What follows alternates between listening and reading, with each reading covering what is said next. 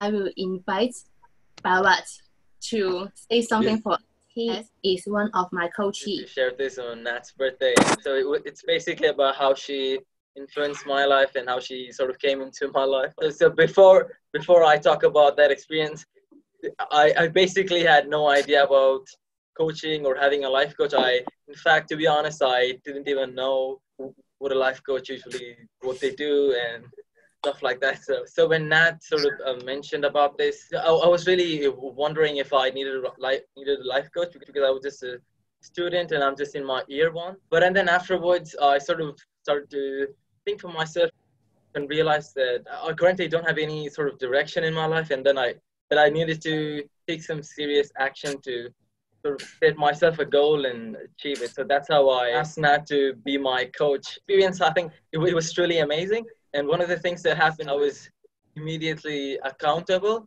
automatically sort of was ingrained in my mind. And every day when I wake up and when I sort of throughout the day, it keeps reminding me and makes me stick to my goals. And that is one of the really positive benefits that changed my life.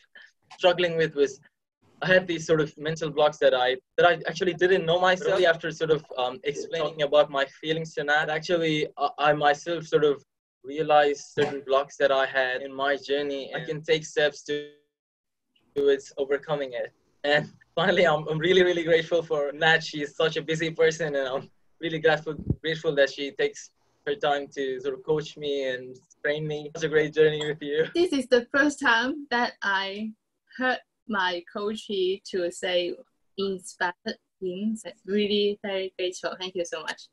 Thank you so much. Share your dreams with me. For theme of this birthday party, dreams come true.